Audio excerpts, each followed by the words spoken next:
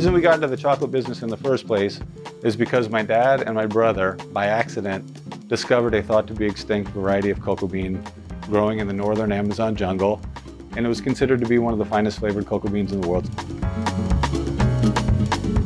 For 13 years, we only sold big 1.1 pound blocks to these restaurants and pastry chefs. When the pandemic hit and restaurants were getting shut down, we stopped getting purchase orders. But we have contracts with like 500 cacao farm families who depend on us for their livelihood. In sort of a last act of desperation, we put up an e-commerce website in 2020. And so based on the strength of that, in November 2021, we decided to open up our first retail shop here in Issaquah.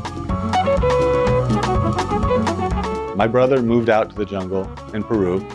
We built a processing facility, which we still own and operate to this day, in the Peruvian jungle, where we ferment and dry cocoa beans. Because post-harvest processing is a big part of what makes chocolate taste good. And if it's not done correctly, then you can't have a fine flavored chocolate. About 8 months ago, we opened up a shop in a kitchen over here by Top Pot Donuts. And we started making confections. It was the first time we ever made products with this really world-class chocolate.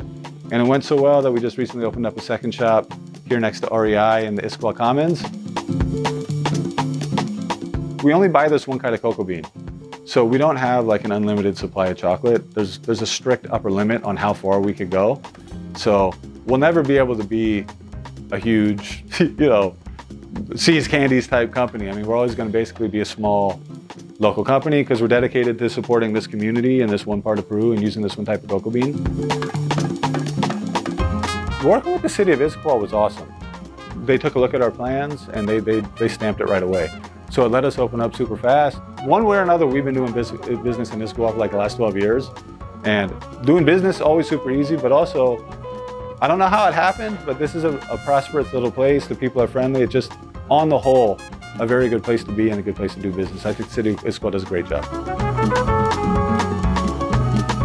This team and the staff who works here is extremely friendly and welcoming. And it's a really fun time. Everything is delicious, and I can promise you that you enjoy yourself if you come in here and check us out.